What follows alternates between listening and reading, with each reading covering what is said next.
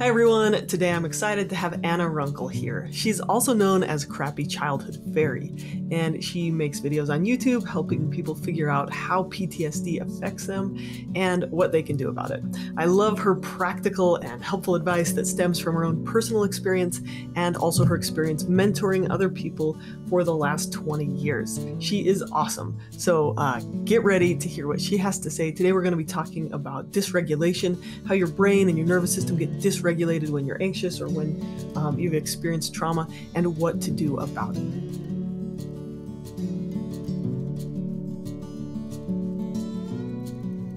Okay, well, Anna, thank you so much for being here. Yes, thank you, Emma. Just to start off, would you mind sharing kind of the short version of your story? Is that okay? Yeah, I'll try to keep it short because interestingly, when I talk about it, I can get really dysregulated. For me, sometimes talking about hard things that happened, even now, even after I've made a career of talking about it and teaching about it, I have to be very mindful about how I talk about it, because if I just start going down the rabbit hole of terrible stories, I can start losing, I'll forget what room I'm in, what day it is, and that I'm actually being recorded right now. And that's what dysregulation is like. It can really be discombobulating. So I'm 58 years old. I grew up in Berkeley, California. So that puts me, being born in the 60s, in the middle of a very crazy time in California. And my mom was very much part of the whole hippie, free speech, drugs thing going on. My dad was the complete opposite. And they used to fight bitterly, violently about stuff. And one memory I have is when I was 4, we were watching Walter Cronkite, and it was news of the Vietnam War. And I turned to my parents and I said, "What is the Vietnam War? What is this about that they're talking about every night?" And so one of them answered, "Well, it's da da da." And then the other one said, "No, it's da da da." And next thing you know, my dad had punched my mom and knocked her unconscious. And so that was the kind of thing that happened. And otherwise, we lived in a nice home, a nice neighborhood. My dad had his own business. But what was going on with them a lot was alcoholism. They were both alcoholics. And soon alcoholism took its toll, and we did not live in a nice house or a nice neighborhood. And for most of my youth, I grew up quite poor and really neglected. And that's what alcoholism does. I have siblings. One of them died from a heroin overdose, and my life ended up very populated with other people who had alcohol and drug problems. And one of the things that really helped me in my healing was when I found Al-Anon at about the age of 30. The 12-step world was incredibly helpful. It was free. It was really supportive. It was a place where I could keep talking. Now, back then, I used to be in therapy 3 times a week. One of the things that happened about the time when I became aware of my PTSD symptoms was my mom had cancer. She was in the very last couple of weeks of her life. And right about then, I got attacked randomly on the street. I got beaten unconscious, had my jaw broken, my teeth broken. Oh my It was gosh. just it was a random thing. Yeah. And I think what I hear from a lot of people in my audience now, is that sometimes childhood trauma, we get it pretty good locked up and we function. Some people can function really well. Not everybody can function well at every time in their life, but sometimes an adult trauma comes in and boo, it just sets the whole thing on fire. And now your PTSD symptoms are everywhere. So my mom died, I was attacked, and somebody dumped me all in the same couple of weeks. And it was like this perfect storm for all this suppressed childhood trauma and all the things that went with it. I'm giving you the short version, but if anybody out there grew up with alcoholism, do I need to tell you, there was all kinds of risk of sexual abuse every time anybody came to the house, and non-supervision. We didn't have enough food. Nobody was minding whether I never took the SAT. I didn't even know what it was to get into college, even though I was a smart kid. So we had all the classic problems of an alcoholic family, lots of fighting. But so when my childhood trauma came up, I had terrible wounds about it all. And I had a head injury at the same time. I couldn't read. I couldn't use a phone, just even focusing enough to use a phone. I was very, very dysregulated. But back then, they didn't know what that was. And so after the attack, I went to the doctor. They did a CAT scan. They're like, your brain is fine. It's not bleeding. Go home. And I was sitting there like, you have to help me. I can't even remember how to use a key in the lock. And they're like, well, you don't have brain damage. Well, I did. I had a lifetime of brain injury from the neglect and the witnessing the violence growing up. And then what happens, as you know so well, is if you're living dysregulated, you end up with a lot of self-defeating behaviors that come up. So I would make very bizarre choices about people to hang out with, particularly boyfriends, sometimes good choices, but that's the thing about dysregulation. Right when you're in stress, it can come up and it can just like sabotage everything you're trying to do. So I just kept ending up in these self-defeating situations, or I'd get a good job and then I would say something completely inappropriate when I was emotionally dysregulated. And so it was very hard for me to progress in life. In fact, I was really just sort of coming down. The older I was getting, the more it was becoming obvious something was really wrong. So I was going to a therapist 3 times a week. She's like, let's talk about it. Let's, tell me what happened. Tell me about the assault again. Tell me this. Tell me what your parents did. Because that's what you're supposed to do, or you were then. That was their best understanding of what to do. Yeah. But every time I talked about it, I would just go into this deep dysregulation where I couldn't feel my hands. My face would go numb. And it was almost like I was people pleasing to try to like keep talking and say the things you're supposed to say out of this act of faith that if I just keep talking, I will feel better one of these years. But I wasn't. I was feeling worse. And soon I was feeling so bad that I was hiding from the therapist how bad it was, because I was afraid she was going to have me locked up for being at risk of harming myself. Yeah. And that's a bad place to be. Right. And then a miracle happened. A miracle happened at that point. The night when I was losing hope. I had sort of like burned up my last friendship with my constant drama and neediness from people, very self-centered. That's what it's like to be in trauma and dysregulated. It's very hard to pay attention to other people. I always say it's like having headphones, blasting heavy metal in your ears, and you're sitting there trying to pretend to have a conversation as if that's not happening. So this woman came along. She was an acquaintance. We had a theater group. I gave her a ride home. And for some reason, I decided to tell her, I said, I feel like I can't live anymore. And I don't know why I knew she was a safe person to tell. And she just said, here, come on in. Let's have a cup of tea. I have totally felt that way. And she told me the story of she was an alcoholic from the time she was 12, the first time she tasted alcohol. I'm not an alcoholic. There's no explanation for why I act like one sometimes, but it's dysregulation. But she told me her story. She got really into drinking. And by the time she was 17, she couldn't even keep alcohol down. And so she had to go to AA, and she got sober in AA, but she was sober and suicidally depressed. And then her miracle happened, and she met somebody who showed her how to begin to do this writing exercise of writing fears and resentments.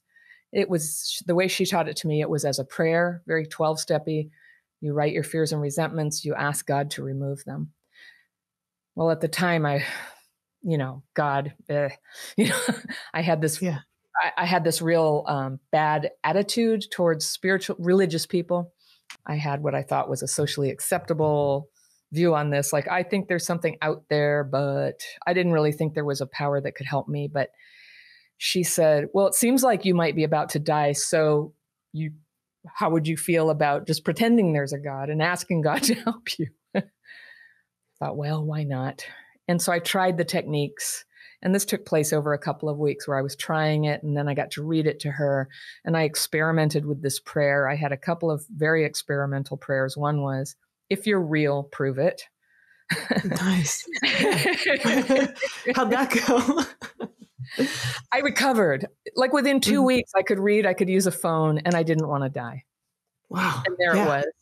And not only that, I started to have these very strong feelings of coming back to life, kind of. There was this feeling that, like, I used to be a heavy smoker at that time, 2 packs a day for years. I was a real heavy smoker. That's how I was self-regulating and handling my emotions.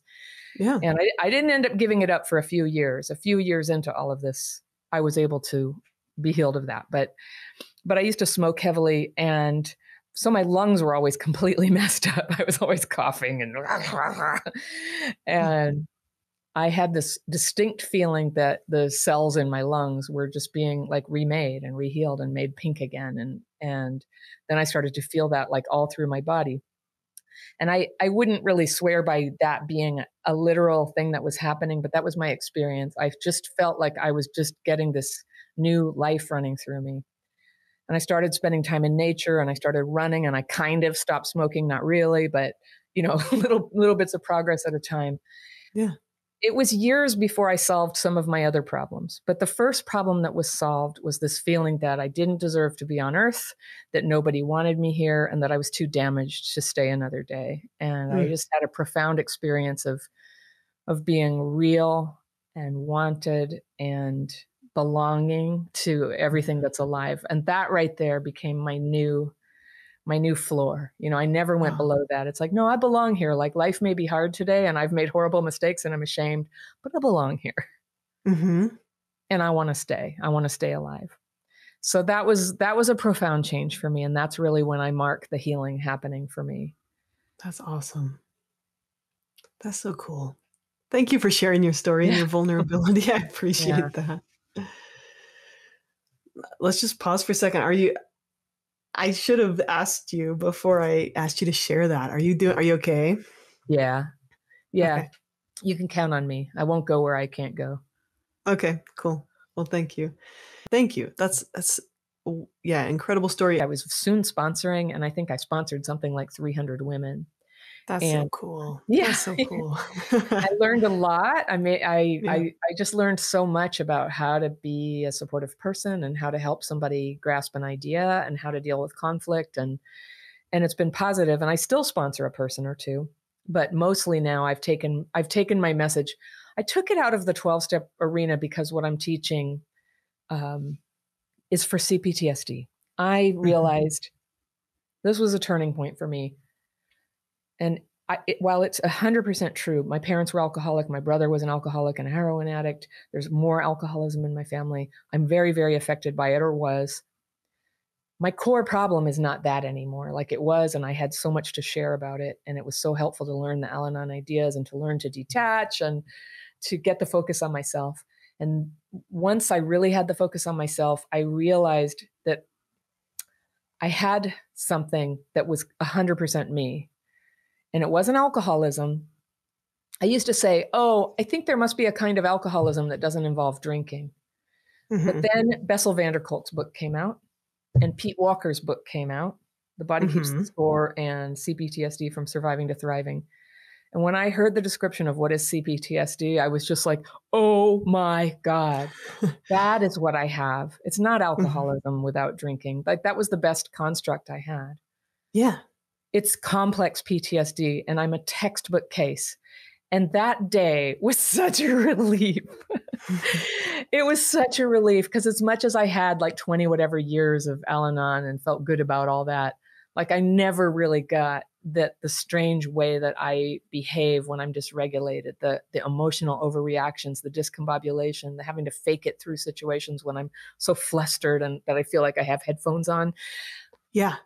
There's a word for that, and it's a thing, and I didn't cause it, and it's normal. It's a normal reaction to an abnormal set of circumstances.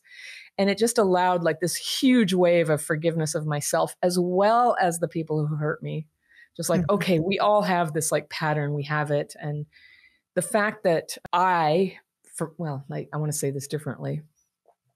I don't know why I'm the one who got to heal and didn't get killed by it. But the fact that I have survived is such a miracle that I can only have wonder and awe and gratitude at it. And when something so wonderful happens, a natural consequence is that you want to get up on the rooftop and just go, everyone. And sometimes people have said, could you shut up with your yammering about CPTSD? And I'm like, look, if I had a cure for cancer, would you blame me? Right. If I just wanted to talk about it all the time because I have something that big, complex PTSD causes cancer. There's an extremely elevated risk of cancer for people who had childhood trauma, also heart disease, high blood pressure, depression, learning disabilities, dementia, reproductive disorders. It affects every part of our lives. And it really, the part that people don't talk about enough is how it impacts our partner relationships, our marriages and romantic relationships. And when that goes badly, it then sends it right into the next generation. So I just felt like I just want to talk about this. I don't even know what I'm doing. I was like out of the gate. But my life had brought me to that point where I had the knowledge and the experience come together one day, and I had a word for it. And I had been feeling this desire ever since I was in Al-Anon. Like, I feel like I should write a book, or I should something about this. And when I had the word for it, then my Crappy Childhood Fairy thing was born. It started as a blog. That's so cool. And it found an audience. And I never expected it to be like what it is, or to be here talking to you today. But it's completely taken over my career. I change careers now. This is what I do. And what a joy it is to wake up every day like excited, because I feel like I can do something helpful. Yeah, you've got something to share, and people who want to hear it because it helps them. Yeah, so I know cool. You know how it is. Yeah, I do, and I love it, and I do. Yeah. What a gift. Yeah.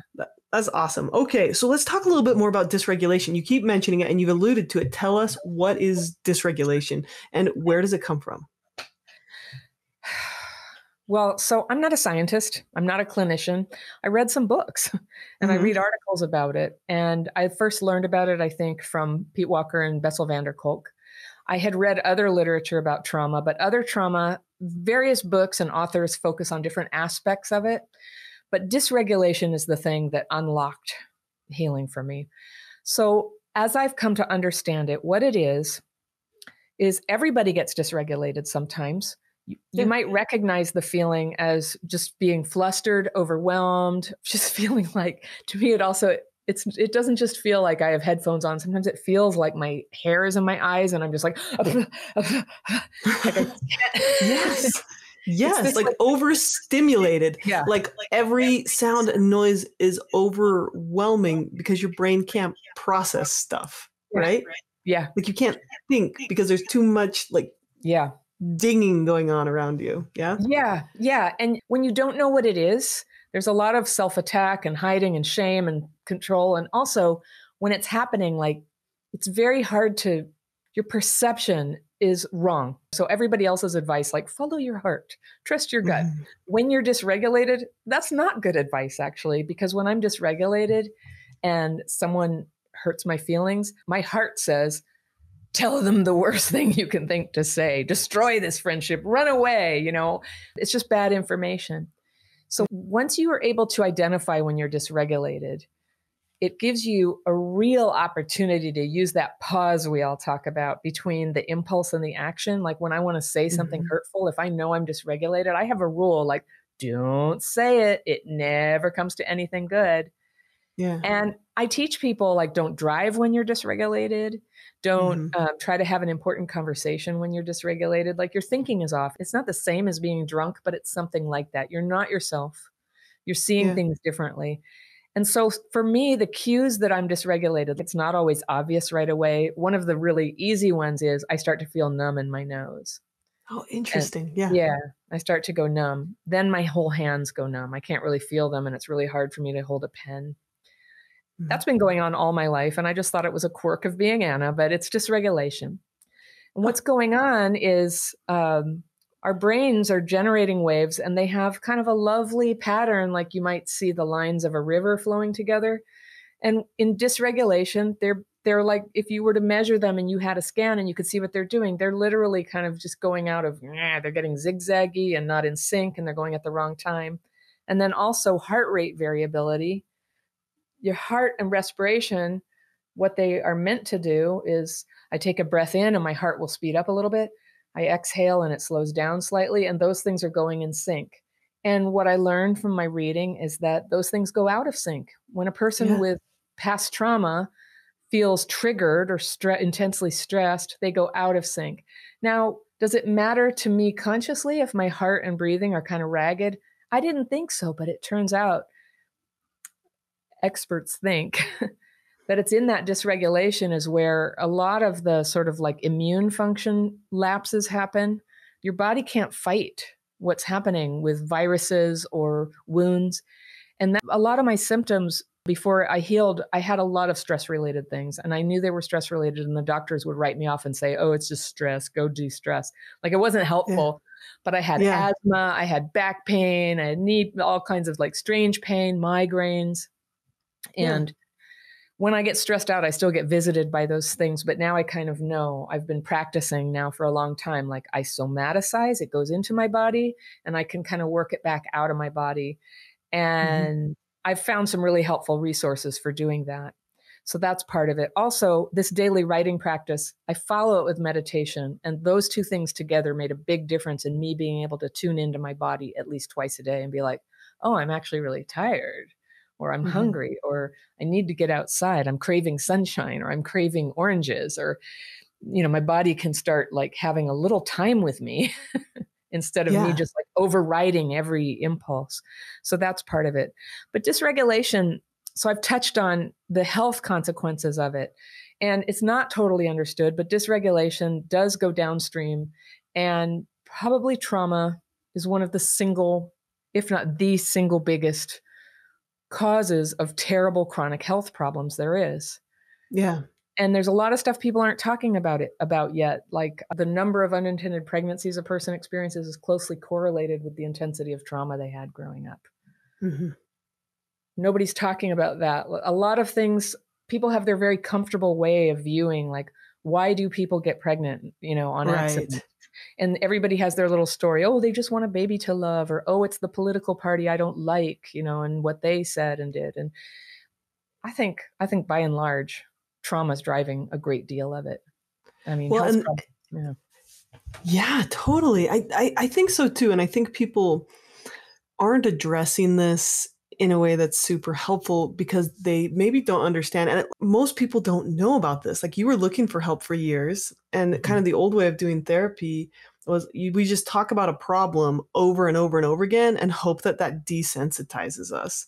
But Mhm. instead, for many people, that makes them more upset, and it reinforces that trauma response in your body.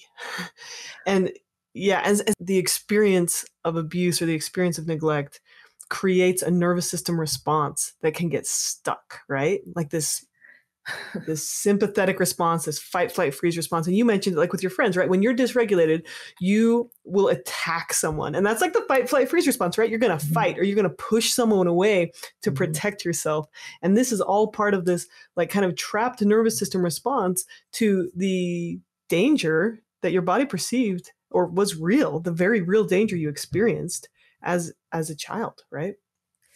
Yeah, and I've come to respect it and love it for that. I love my I love my CPTSD because it saved me. It Yeah. saved me from a lot of stuff I couldn't face as a child, and it kind of left me intact and innocent. And that's what I've sort of uncovered through healing, is there is a completely good and innocent person inside.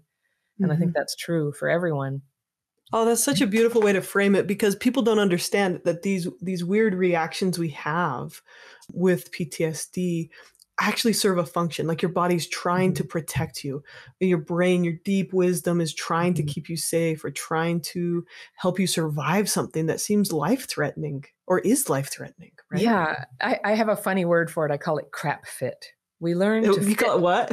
crap fit, crap, Okay. CRAP, because I'm the crappy childhood fairy. Yeah, yeah. Crap fit is fitting yourself to crap. And as a kid, you learn it's like, mom brought home a terrible boyfriend who I'm scared of. No problem. I'll be tough as nails. I may be 6 years old, but I can fight, and I'll have like a piece of wood under my bed, and I'll figure things out, and I'll handle this. I can handle this. You look back Yeah. and it's kind of crazy, but that part of us actually allowed us to handle it and not internalize it and not, just wither up and die out of neglect. And then it shows up again in adulthood, and it's completely dysfunctional. Right. So that's one of the messages I'm always giving people. It's like, oh, God bless you for going into denial. Thank God you were able to go into denial about things, because it's something like a medically induced coma. You know how they do that to people who have had a terrible like physical trauma? They'll Yeah. just like put them into a coma so that there's like no energy required for them to just heal. And I think that's what some of the adaptations, the maladaptations of complex PTSD are, is it's self-protection. And then we go through a lot of hardship, usually in the late teens, early 20s, maybe on and on and on. But there comes a day when you have the information and you can go, oh, That's what saved me. Now I need to learn the new adaptation, which is to stop being in denial, so that when somebody comes along and asks me out, but it turns out they're a heroin addict, not naming any names of who's done that, I can see it. I need to be able to see that something's wrong with this picture.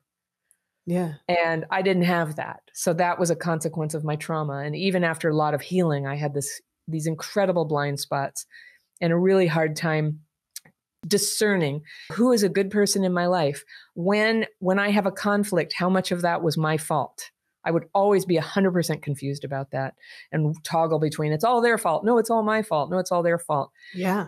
If you have the power of discernment to kind of work that through and see, you have the world is your oyster. Now you're on a level playing field. Like that's what all the normal kids had, is they had a way to think through life's conflicts and figure out what to do, and not just self-sabotage and burn all their bridges and run away. You know, that's it's a sad way of dealing with it. So a lot of what I teach people, I teach them first to re-regulate and then to start solving the life problems that developed in dysregulation. Yeah. And it's this painful, joyous process to start experiencing that. And there's no way to learn it except to like live your life, get into a pickle, get support from your buddies. You know, in the program I teach, I help people get connected with people, and then continue to keep processing emotions, you know, which you also know the importance of, to keep processing the emotions that come up. Because with PTSD, they come up so strongly that the impulse is there to just give up, just blow everything up. But you hang in there, and you have a tool to keep, like, there's an exit route. What happens to people like me is there's a lot of either complete overt avoidance of people, or what I call covert avoidance, where people act all extroverted and friendly and have a job and a marriage or whatever, but they never really give themselves to anything. They're never really present. And it's just something they haven't been able to manage yet. And it ends up hollowing out life and making it empty. And some of the symptoms are your friends don't really get you, and they don't even match you because you've never really been yourself in their presence, so that they could decide that you're not for them either. And it's this big false life that is one of the more successful looking outcomes of having trauma. But a lot of the people who come to me, some of them are, you know, they're having more obvious, overt problems that you would associate. I'm depressed, you know, I'm in an abusive relationship. That's common. But some of it is, I'm just empty. And I find myself pulling away from people all the time. And I hate it when I get invited to something and all I want to do is think of how I can get out of it. And it's not necessarily the same as introversion. It's that people are just so triggering. And the fear that if we get triggered, we're going to say something damaging becomes crippling. It just holds you back.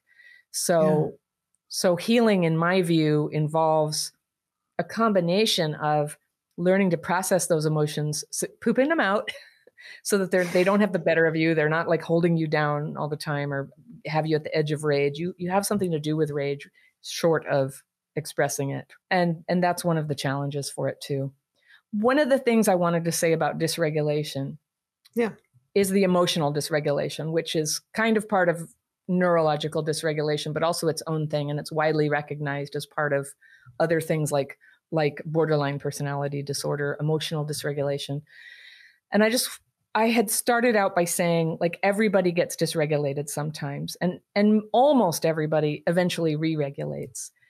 And my prototype for what that looks like is a newborn baby. I have 2 sons. They're big now, but when they were little, I would hold that. I would come to them when they were crying, and they'd be going, "Ugh!" Their bodies were rigid and their faces were red and they were completely flipped out. And I would hold them and maybe feed them and let them be held and comforted. And very quickly they would just come back into focus, and they'd open their little eyes and smile at me, and they would be completely transformed. And we know what that is co-regulation. So everybody gets dysregulated sometimes. I just think people with trauma get dysregulated a little more than the average Joe, and more often, and maybe has a harder time coming back from it. So much depends on learning to master re-regulation, and it can be learned. It can be learned.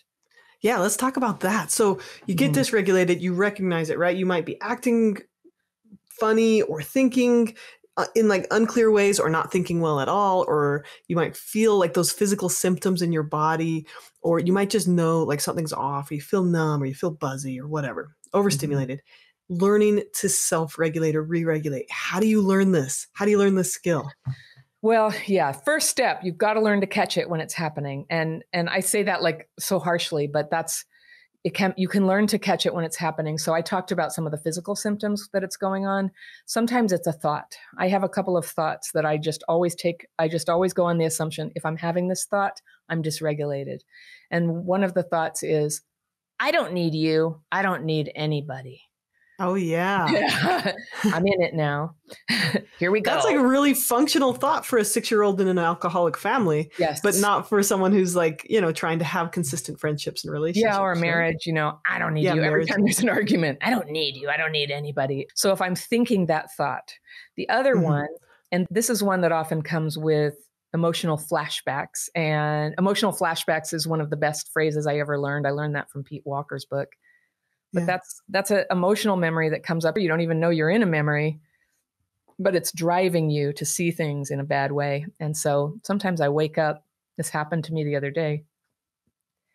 I wake up in a very bad mood. That's what I used to call it. But actually, I'm in an emotional flashback. And before I've even opened my eyes, I'm laying in bed going, I have to do everything. And I know all parents feel like that sometimes. All spouses feel that way. But I get it to this wrong. I have this distorted, exaggerated feeling that nobody will help me and I have to do everything. And again, it's clearly an adaptive thought, but it's a maladaptation now. And it causes me to be very difficult to deal with. My husband can now see it a mile off. He can see it as soon as I open my, he can feel the energy like rising off of me, the stink, right? The stink of dysregulation. And he just sort of says, would you like coffee? And then he leaves the room. And he leaves me like, you need a minute. Like, you need a minute, honey. You need a minute. And you're like, no, I don't. No, I don't. Yeah, and then you take a second. No, I don't. I need to tell you. So that's another sign. This is about you. Yeah. This is about you. And it's urgent that I tell you everything right now that you're doing wrong. That sense of urgency, I always tell people, if you think it's urgent, go to halftime. Just slow down. Take a break. If it's urgent that you give somebody a criticism, it's probably your dysregulation talking. Anything that needs to be said or fixed in your relationship, you can do it in an hour or tomorrow, and it'll be okay. And that takes huge amount of self-restraint to just okay, hold on. I'm not going to do anything about this right now. I'm furious. I can hardly stand it another minute. But instead, I take it here. I carry paper with me everywhere, just in case it happens. And I do this twice a day anyway. And I begin to write my fears. I am resentful at my husband because I have fear he won't help me, and fear I have to do everything. That's how my prayer begins. I'm just admitting I have this. I don't have to do anything about it. I don't have to understand it. I don't even have to communicate it. I write it. I write a thing at the end where I ask for it to be removed. And then I rest in meditation. And 9 times out of 10, I can't even remember that there was an issue. It's past. Yeah. Sometimes there's stuff we got to talk about, though. And with less of that thing going on in my head, it's possible for me to have that conversation. It doesn't happen 100% of the time cleanly, but now I actually have a chance to have a conversation in a good way that gets heard, that somebody cares to respond, and it doesn't end up turning into a big argument. If I have an argument, I'm going to be dysregulated for 3 days. So I have a huge incentive to try to solve things peacefully. Yeah. Okay. So for the listener out there, the first step is to come to know your own signs of dysregulation. And you just shared a couple awesome examples. So that might be a consistent thought you have. It might be something you feel in your body. It might be just an emotional sense. And maybe for the listener, I would recommend as a therapist, people write down their red flag signs. Tape this to your wall. If I'm feeling this, it might be dysregulated. If I'm thinking this, I might be dysregulated. Tape that to your wall, right? Or what do you tell people? Well, I love taping it to your wall. That's an excellent suggestion. That's more reliable than just remembering it, because your memory is altered too when you're dysregulated. Yeah. And then you say, slow it down. So decrease the urgency to act on that. If this is a problem in the relationship, we can talk about it in an hour or when I'm calm. Yeah. And you use writing to slow yourself down. To just process through things. Yeah. It helps also to just tell yourself, I'm really dysregulated right now. Oh, I'm dysregulated right now. To actually say it to yourself. Just acknowledging it starts to then give you this part of yourself that is aware of the situation and isn't just getting carried downstream in wild waters. and Yeah. drowning in it. Part of you is kind of going, okay, I'm still kind of drowning in this river, but I see what's happening. I'm dysregulated. And that's where you begin to have the option of a pause.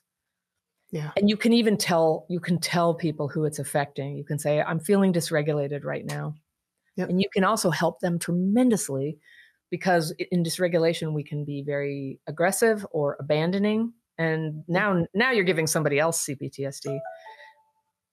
So instead, you can say, I'm feeling really dysregulated right now. Would it be okay if I took a break to get my head together? And then we could come back and keep talking about this, say, at a quarter after the hour. Would that work? And they say yes. And then show up. And you can get tremendous cooperation from a partner or friend. If you can communicate what's happening, don't blame them, take care of it, and make a date to come back as soon as possible. Because they're in the middle of needing to work out something that just happened. Yeah. Yes. I love it. I love it. So what else can people do? So the pause is really important, and then come back to the problem. Is there anything else? You mentioned specifically writing, pausing, meditation, and like a prayer, like, may this be removed from me. Is that some of your basic steps to get re-regulated? Is there something else you'd add to that? Yes. So I'll tell you some emergency steps to re-regulate. And then I have a free course if anybody wants to learn the writing technique. I can share the link with you to share. Yeah, and awesome. I'll put that in the description. You can learn and try it in less than an hour and just see, does it feel helpful to you? And if you like it, I do free Zoom calls every couple of weeks, and you can come ask questions, and we do use the techniques together. And so that's where everything I teach begins. You learn this technique. But in a pinch, well, first of all, I do carry this with me everywhere. And whether I'm in a business meeting or a party and I have to walk into the bathroom, here we are back in the bathroom. I just keep going there. I don't know. The bathroom is a private place where you can write if you want when you're having a freak out in a social situation. So you can just come back into yourself and get free of it, so you can come back out and handle it more the way you choose to handle it. Which, by the way, isn't always being Mr. Nice Girl. It's right. Yeah. This is not like fostering avoidance and just suppressing and ignoring emotions. No. It's like clarity, right? Yeah, clarity. And sometimes you need to tell people, don't ever put your hands on me again. And you can't do that until you've written, because you're too jammed up with it. But the emergency measures are basically just nervous system techniques to just get back in your body. And people used to say, I'm out of my body. That I didn't used to understand what they were saying. But what they're talking about is my nervous system is not communicating awareness of every part of my body right now. And so you can bring yourself back by just sitting in a chair, just like I sit down really hard in a chair, and then I just feel my weight in the chair. I feel my feet on the floor. And a lot of therapists have helped people with this. They will remind you, come back, sit down. You can press your tongue to the back of your teeth. It's just giving yourself physical sensations. And then it's left and right. We now know, like, there must have been PTSD for thousands of years, forever, right? How did they deal with it? Well, who has PTSD? Soldiers, for example. What did they do? They march in formation and say, left, right, and everybody goes together. And calling out, hearing left, right, and moving left, right, like you would in a Zumba class or in marching or in martial arts, hearing it and doing it is very re-regulating. It just helps you kind of pull it back together. And doing it in a group for reasons nobody understands, but when we do this in a group, it amplifies the benefit.